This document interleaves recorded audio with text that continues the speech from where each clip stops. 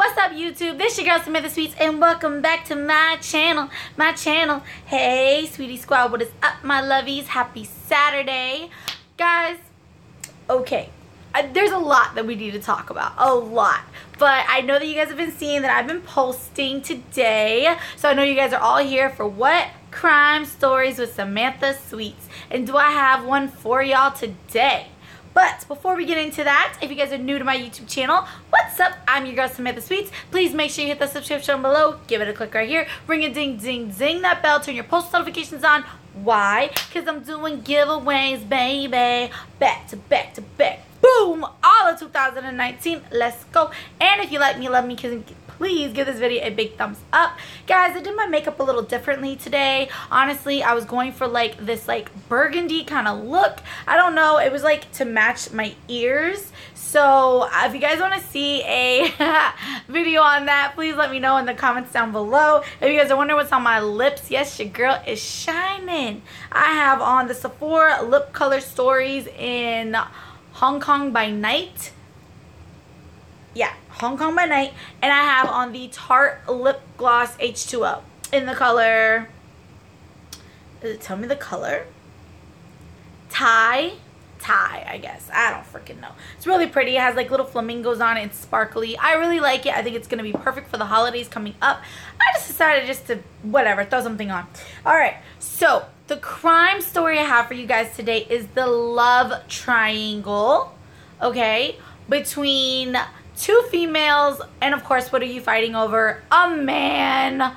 Oh boy. And I have a story just like that. So if you guys would like to see and hear more of that story, either I'm going to connect it to this or I might just do a separate video. But this video is very near and dear to my heart. I am from South Florida. This is from South Florida, and this happened in 2009. You know, woof, 10 years. And I just feel like I don't know how I feel about it, honestly, because I was in these girls' positions. Luckily for me, I pushed back and I got away before it got to this disaster.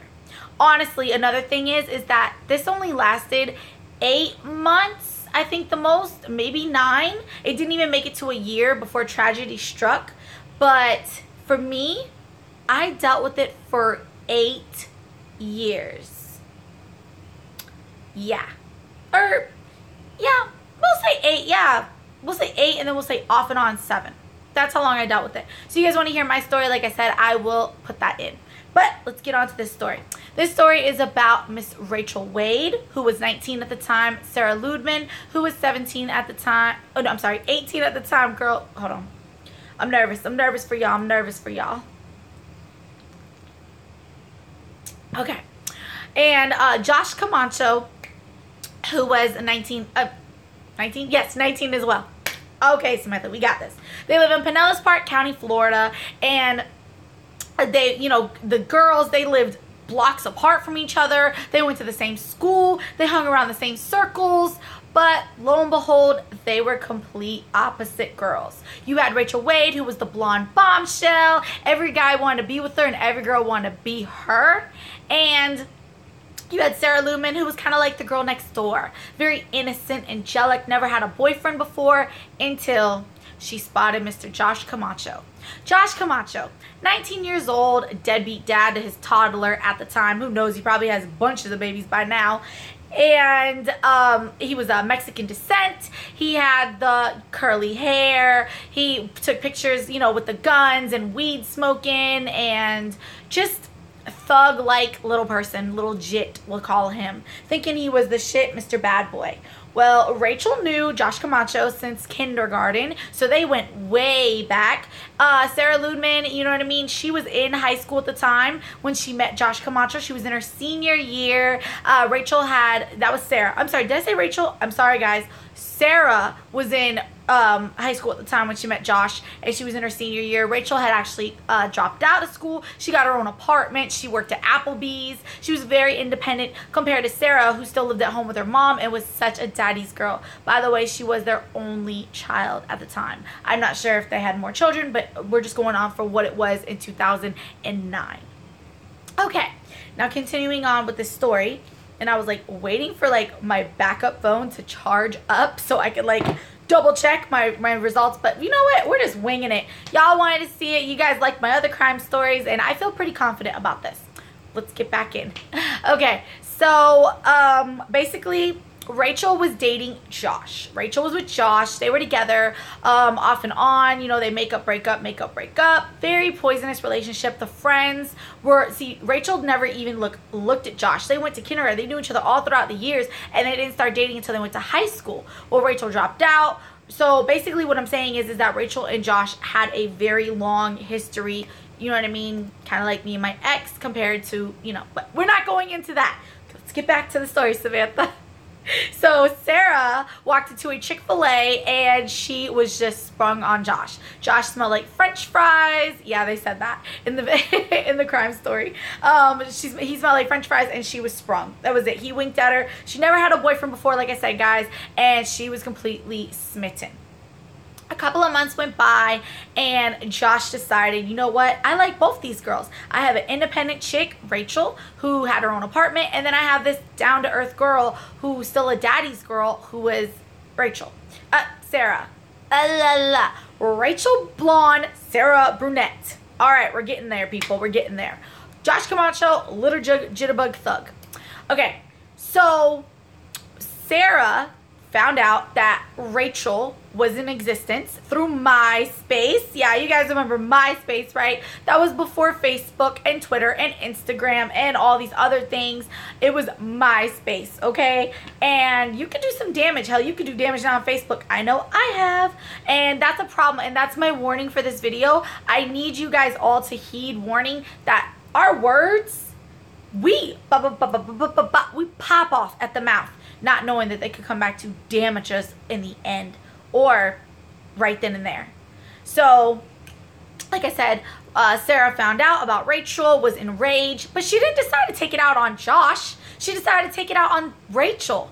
And it was like, I'm gonna fight for him. I'm gonna show him that he needs me instead of her. Basically would call Rachel all these names. Sarah would say that Rachel was, you know, oh, you're a dumb dropout, you're stupid. And Rachel would come back with, oh, you're fat and ugly. It was just a big social media war.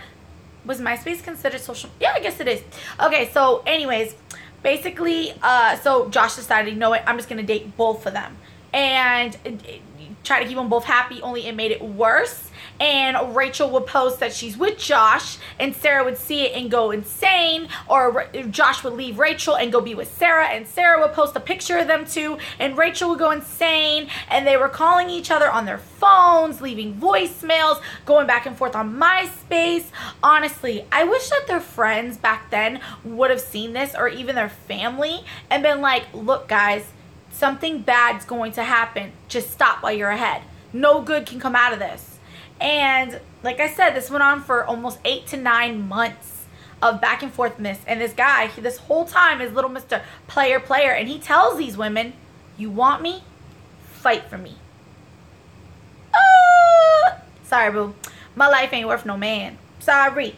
So Sarah would go to Rachel's job, and one night there was, because she worked at Applebee's, there was karaoke. She went there with her girlfriends, and she would sing the song, it's about to be a girl fight, and basically, you know, intimidate her, leave messages, you know, on her voicemail. Rachel would do the same, but it was really mainly Sarah. Sarah, this 18-year-old, she was like, this is going to be my man.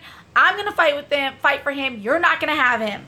And Josh really didn't see it that way. He wanted both. And they both just dumb bunnies, dumb duckies. And I've been there before, like I said, too. They both just, they dealt with it. Instead of, you know, really sitting down and being like, well, if this guy doesn't care about how I feel about him messing with this girl, then why should I be with you? Just, you know, but again, we don't think about that because we're in young love, puppy love. So the love triangle. The love triangle, like I said, it went on and on until it turned deadly. Now, voicemails, like I said, kept coming back up. They were leaving voicemails, you know, oh, I'm gonna fucking destroy you. I'm gonna fucking murder you. That came from Rachel. She might have not meant it at the time saying it to Sarah, but like I said, it's gonna come back to haunt her. Sarah would leave messages on Rachel's, you know, oh, you messing with the wrong woman bitch, and this is my man, and, you know, all this stuff. So, one fateful night. Let me see if I covered all the bases. Hold on. Oh, but friends of Rachel also was like, I don't know what you see in Josh. You know, good can come out of this. And she just still wanted to be with him. And so one night, Rachel was, I think she was with Josh. She was with Josh, and he left to go home and went to his house to play video games. And Sarah decided to go over there and be with him and play video games with his sister and a couple of his friends. And I remember now. Okay. Rachel was at the house, and Sarah comes to her house banging on her door. Open up, bitch. Open up, bitch. Rachel got scared, ran into the kitchen, grabbed a knife out of the kitchen drawer, just a regular knife, kitchen knife, and put it in her purse. She went to open the door, and Sarah was already gone. Sarah had gone to leave to go be with Josh and play video games. And again, this was April 12th, 2009. And so this was like all around like 7 o'clock, 9 o'clock. And Rachel texts Josh and says, oh, I see why you're not answering the phone. You're with her. Because she had posted I guess a picture or video or something of her and Josh playing the video games. That's what Rachel did on, that's what Sarah did on, you guys try to do these crime stories. They're not easy off the top of your head. That's why Sarah posted so that Rachel could see that they are together. And so Josh said, yeah, that's right. I'm going to be with Sarah. I don't want to be with you no more. Leave me alone. Josh said that to Rachel. And instead of Rachel being like, well, damn, you don't care about me. No, she texts back, oh, I'll just be there when she leaves. Sarah sees this and becomes enraged. But her daddy texted her and said, Rachel, Sarah, come home. You know, you're about to be at curfew. Come home. So she decided that she was going to go get something to eat real quick with Josh's sister. And then she was going to drop Josh's sister off and go back home. So on the way to going to get something to eat, a friend, this is the part that confuses me, if they met at like a stop sign or they met at like, I'm not sure if it was a phone, a text message. I'm not sure what it is, honestly. I could look it up and put it in the comments below. But I want you guys also to check out the story. I'm going to leave the link to that video in the comments down below. Well, in the description box below. And basically, a friend gives Sarah a tip that Rachel is up the street at Javier's house. Javier is Rachel's old ex-boyfriend. And basically she went there because she didn't want to be alone, because she lives at her apartment by herself and she was scared, especially with the girls banging on her door. So I believe Rachel was sitting on her car smoking a cigarette, talking to Javier and Javier's friend. And Sarah decides to do a 180 in her van and takes off to go confront Rachel. This is the part again that becomes fuzzy. Rachel had the knife in her hand already, or maybe it was in her pocket, or what, because I heard she put it in her purse. So how the knife became visible, I'm not sure. I just know that Sarah come flying out of the vehicle, throwing fists. Boom, boom, boom. Struck Rachel 3 times in the head, and that is when Rachel, either, like I said, it was in her back pocket, it was on her, maybe she had her purse on her, I'm not sure. She grabs the knife and starts swinging back. She says she doesn't even remember having the knife in her hand, and one pierced her shoulder, the one stab wound pierced her shoulder, and the second straight to the chest, to her heart. Sarah immediately falls backwards, because you can see the pictures of her white flip-flops she had at the time. Blood is pouring everywhere, and in one last attempt, she crawls to her van to make one last phone call. Did she call her dad? Did she call her mom? She calls Josh. She calls Josh to tell him what happened, and it hurts. That's all she was able to say before she fell back and passed out. Friends of Rachel are astonished. The guys are like, why'd you do that? The girls that were with her at the time, they're freaking out. Josh calls Sarah's dad. They rush to the scene. Friends are rushing to the scene, and everybody is like screaming at Rachel, why did you do this? I can't believe you did this.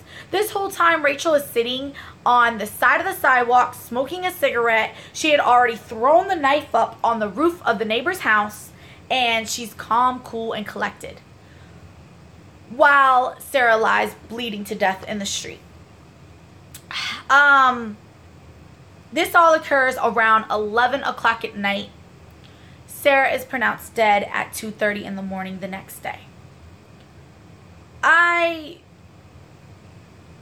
When I heard this story, I was like, oh my God. Like, this girl, did she mean to do it? Was it an accident? Was it just protection? Was she self-defensing herself? Is that a word? Self-defensing. I was blown away. I was shocked. Okay? So at this time, it's time to take Rachel down for questioning. Rachel does not know that Sarah is dead yet. The cops are questioning her. They're telling her everything. They're saying, reenact, having the knife. Why did you do it? Rachel's crying. I just wanted it to stop. I just wanted her to leave me alone. I didn't mean to stab her. She honestly thought she only stabbed her in the shoulder. She didn't know she got her the second time in the heart. And she's sitting there being questioned by good cop, bad cop. And then they tell her, well, there's something you need to know. Sarah is dead. And Rachel starts bawling her eyes out. She's crying in her arms. She has her head down. She's in disbelief that this girl is dead. And she says, and this is to me kind of savage-like and just, in a way, inhumane. She tells the cop, I just wanted her to stop following me. And the cop says, well, she can't follow you anymore. She's dead. I was like, oof, ouch, damn. And so the trial goes on. That's one thing that I don't have the answers for, of when the trial went on, when the date was, the trial to be set. But like I said, I will look it up and let you know in a future video. I guess this phone is dead because it ain't turning on. But I'll put it down in the comments below, like I said. Trial begins, and self-defense, self-defense, self-defense. That is what is playing out here. Josh comes. He's in the stand. He says he wasn't neither of those girls' boyfriend. I was blown away. So, you didn't really care about Sarah, who's now dead because of you, and you didn't even care about Rachel, whose now life is about to be over because of you? Insensitive prick bastard. So, I was blown by that. And then the voice messages. The voice messages that put the final fate in Rachel's coffin. That sealed it once and for all. It was like Sarah made her last attempt to get revenge, to basically just put it out there. They had Sarah's phone, and she had saved Rachel's messages. And Rachel says, I have messages too, I just erased them. Sarah saved hers. And the message said, you think that I'm going to see if I can maybe try to get the video clip in this video. I'm not sure. I really want you to hear it. But she's something like, you think you're smart. You have no idea who you're fucking with. I'm going to fucking murder you. I promise you, Sarah. I'm going to fucking murder you. Even though those were just words. Even though the girl didn't even have a criminal history background. Nothing at all. Those words sealed her fate. 27 years in prison. She was 19 at the time. She's still in prison. I am just, both these lives, both these girls' lives are over in more ways than one. One, because of, she's in prison for life, basically. I mean, all her life is almost gone. You know what I mean? Well, she's 27 now, but still, that's her life. And you have Sarah, who's dead, who lost her life so young, and Josh. Did he even go to Sarah's funeral? No. Did he even go see Rachel in prison? No. He decided to live his happy life and not even give a care in the world for two girls that fought over him. Because remember, he told them, want me? Fight for me. They did, Josh. And now that both their lives are over. Congratulations. Inside Edition. I'm not sure if it's Inside Edition or Chris Hansen. It was one of those crime, stories. Reporters went to go talk to Josh, and he was not home at the time, and the mother basically slammed the door in their face. So, no charges were able to be pressed upon Josh. Trust me, they tried. And there was nothing they could do. I mean, he didn't tell Sarah to get killed, and he didn't tell Rachel to kill her. So what can you do? But I just wanted to let you guys know that it's so, life is so short, and I've been there, I've done it. So, you guys want to hear my story? Let's begin. I talk about my ex a lot on Facebook. His name's Patrick, and we were together off and on for almost 9 years. I gave this guy 9 years of my life to get right.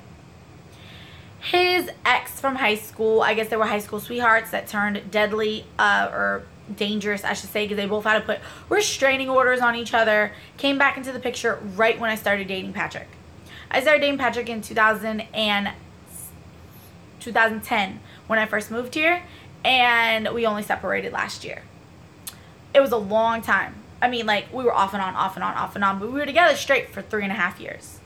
And basically, the girl came into the picture, and she was, like, trying to be messy, and I was like, either you handle it, or I will.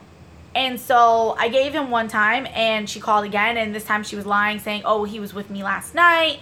And, you know, us females will say anything to get a rise out of females, you know, to try to get it to break up. And basically, I told her she's a liar, and you know, my words were, basically, you call us again, and I'll make sure you do get ghosted. So I am sending out a verbal threat. You know, at the time, I'm not thinking nothing of it. Threats are serious, guys. Threats, words, be careful with everything you say. So you know, she disappears. I guess she's in some relationship with some guy in Tallahassee. Basically, I don't know. And then 2014 hits, and she's back in the picture. My ex, he's not caring how I feel. He's disrespectful. He's basically just, oh, we're friends. No, I don't want you to be friends with this girl. I feel like our lives will never be the same again. Not to mention, this girl started working at the job where we work out, only she was on the other side of the fence. Me and him worked inside of the fence. And I was like, Patrick, please, like, do something. He didn't do nothing. And so I kicked his ass out the house. But before that, I met with her, with Jocelyn, and we could have, you know, got shot, stabbed, killed right then and there, confronting each other. You know, I did it in Winn-Dixie parking lot because I didn't want to be, she wanted to come to my house, and I was like, oh, no, you're not coming to my house. But, I mean, something bad could have happened right then and there. And she's, you know, telling me, oh, I'm sleeping with him, and I could be pregnant, and all this stuff and everything. Why didn't I just leave Patrick then? Why? Why do we stay? Why do we stay when there's a million men out there? Why do we stay? Dumb, love, and dumb. I'll go back to dumb. So, basically, we break up, and, you know, I let her have him, but he keeps on telling me, oh, he doesn't love her like, you know, like he loves me, and he wants to be with me. You know, you guys have that way with words.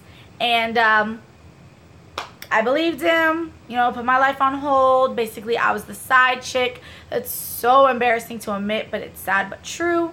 And I dealt with this off and on. Now, I had my relationships too now. But, you know, my heart belonged to him at the time. So, we'll fast forward because she gets pregnant and they end up having a son together. He calls me. 10 minutes after she gives birth. He calls me. I'm outside the hospital. She just had the baby, but I can't stop thinking of you. I love you. I want you. I want to be with you. Why are you calling me? You just had a baby. Go back there and be with your baby. Go be with your baby and baby mama. Go. Bye. Goodbye. I wish I would have stayed that strong, but he always had a hold on me somehow, some way.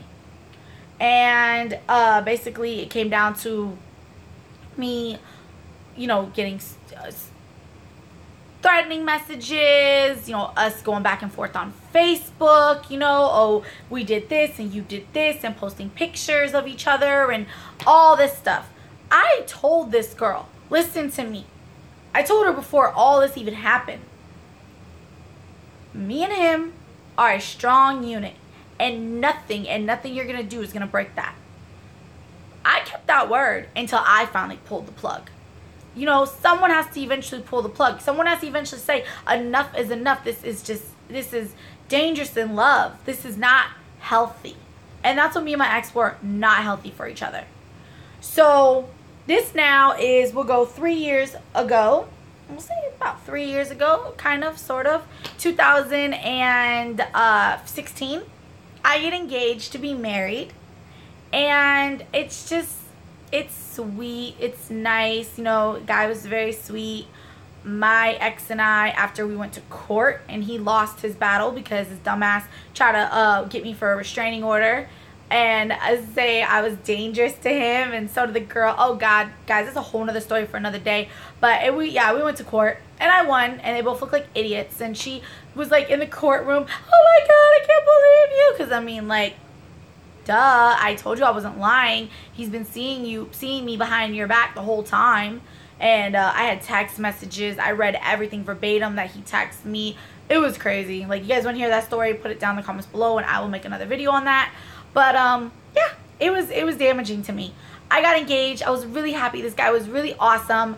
And then my ex got word of it because he was still working at the job, but he went off to do truck driving as well. And he was like, oh, you're engaged to be married? And I was like, yeah. And I'm really happy for you and the girl. You know, I'm glad you guys could make it work after all the drama and stuff. Like, I was sincere, and I thought he was sincere. But apparently the girl, like, just was taking his money, wasn't giving him no mind while he was on the road. So my little words, my little, you know, how you doing? Are you okay? You know, it builded a bond. And we stuck like glue again, and he decided he was going to come back in town, and he wanted to end my engagement, us get back together. He asked me to marry him, and it was going to be us back together again. I can't believe I even did it. Kicked the guy out that I just got this house with, this house that I am filming in right now. Kicked the guy out. His children had to leave. That's just heartbreaking to me. They weren't officially moved in yet because he was dealing with some financial problems, but everything was going according to plan. And then his ex-wife, she was kind of being a little messy, but everything was fine after that. And basically I just did it, and Patrick moved back in town. And now, mind you, this girl literally lived right around the corner from where I'm living right now. She just moved out like last month, guys. I kid you not. Well, like July. She moved out the end of July. And I was like, oh, we're in August still. Yeah, last month. And so I just was like, wow, like how close for comfort we were to each other. And so Patrick moved in, moved all his stuff out of her house straight to my house. She got word of it. She was putting death threats, and she destroyed his computer, and it was just crazy. My mom put the announcement on Facebook. We were getting married. The girl went loco, crazy bananas. My ex had lost his job, so then it was like me, I was having to take care of him. And then like we were literally getting stalked. Like, she basically, well, let's see. I put a no trespassing warrant on her because she said she was going to blow up my car with my son and Patrick in it. And then 4 months down the road, she tried to put a no trespassing warrant on me. And of course, that didn't work. And it was just crazy, the threats and going back and forth and confronting each other at Walmart and just all this stuff that could have turned so deadly. Either one of us could have just easily went and got a gun and just was like, I'm over it, boom, or stab, or anything, you know? And reading this story really was like, damn. Now, I heard this story before I even knew Patrick. So, coming back into this, I was like, holy shit, I kind of dealt with the same thing. And, whew, it was a long journey. I was in therapy 3 different occasions. And my last therapist, the last time I went last year, she said, when your heart is ready to agree with your brain, you will finally be able to let go. And I did. I finally said it. I finally did it. I said enough was enough. Like, holy shit. Is it ever going to end? This girl has a baby with him now, so clearly she's not giving up. And I'm just like, I don't need this. And he was lazy. He was a liar. He was manipulative. He was sneaky. Oh my God. And I mean, He just kept going back and forth. Up the road, down the road. Up the road, down the road. When is enough is enough. So after finally, like, all this stuff subsided with me and her, we were back together. I cannot believe I took him back after all that bullshit. And we got back together. And we tried to do it one last try. He made it to 4.5 months. And I caught him lying. He was talking to some lesbian behind my back. He's a hoe and I can't help it. Now, I think he finally got it through his head. I think he finally decided, like, I want to be good. I think he did. I'm not sure, because we don't talk like that anymore. We said we will always be friends, we'll always be close, but you just can't. Sorry, guys. You can't be friends with your ex, especially an ex that you've been with for more than 5 years. It's just not possible. It's not. There will always be the feelings or that question or that, you know, oh, you remember this or you remember that, and you go down memory lane, and then it's like, yeah, no, don't do that. So I finally said enough was enough. I let go. I moved on. And last time I saw him was actually 4th of July. He's the person that took me to the bus so that I could get on my bus to go to Stephanie's house in Louisiana. And I was very grateful. It's 4th of July. Guys, let me just tell you what I dealt with. As I'm getting in my car, it's not even my car, it's his friend's car. As we're getting in the car and we're about to pull out of my driveway, out of the neighborhood drop, because you drive past, down, I'm up like an incline, and you drop down, and you go out to the neighborhood past the pool. As soon as we get to the end of that incline, oh my God. She's right there in front of her house, checking the mail or something. She sees his friend's car and immediately takes off. Patrick's like, drive, telling the guy go, and I'm like in the back seat like, oh my God, this is why I left you. This is why this is never gonna happen with us ever in life, because of this right here. She chased us all the way down to the park, okay, and she had her kid in the car, and I couldn't believe it. I just couldn't believe it. I was like, Samantha, you're about to go on vacation. You're about to get on vacation. You're about to be in Louisiana soon. Like, just breathe, girl. Like, don't even go off on him. Nothing. She finally stops. She gives up. She's calling him the whole time. He's like, what are you talking about? Because he told her he was going to be with this guy this day, this softball friend, his cousin. And he's like, so-and-so picked somebody up. I don't know who he picked up. I can't help that. And I'm like, I'm so just relieved I don't have to listen to the lies and the bullshit anymore. Because let me tell you, my ex could lie like a rug. He could lie. It was the worst to me back in 2010 for other drama, but no. That's just embarrassing. Alright guys, I hope you just picked up where I left off. Like I said, my ex, he could lie like a rug. It was just embarrassing, the lies he's ever given me. But this video is running long, so let me try to cut it short because we kind of went way off topic here. We were talking about Rachel Wade and Sarah Ludman and Josh Camacho and their love triangle. I just want to tell you guys that I have definitely dealt with it as well, and you guys clearly just see how. So she finally, like I said, the baby mama finally gave up. We got to the gas station, and I said, I was behind him in the passenger seat, but he was in the passenger seat, I was behind him. I got next to his ear and I said, Patrick, for the love of God, please just admit you're with this girl. Please just admit that you guys are together. Please. He's like, Samantha, I told you I would never go back down that road. I'm like, okay, whatever, Patrick. I'm about to be at the bus station. I don't even care. Like, just get me the hell out of here. I don't even care. Like, seriously, it's so sad. Like, if you love this girl and you're going to be with her, which honestly, do I think he loves her? Maybe, but is he in love? Hell no. And he's settling because he wasn't able to be a father to his first child. And why? Because he was a cheater and liar then. That's, like I said, we go way back. It goes way back, okay? Like, I moved here in 2010, guys, and I finally just left him alone last the last time we was together, I think May, we went out to eat or something or whatever, and I looked him in the eyes and I told him that I'm not in love with you anymore.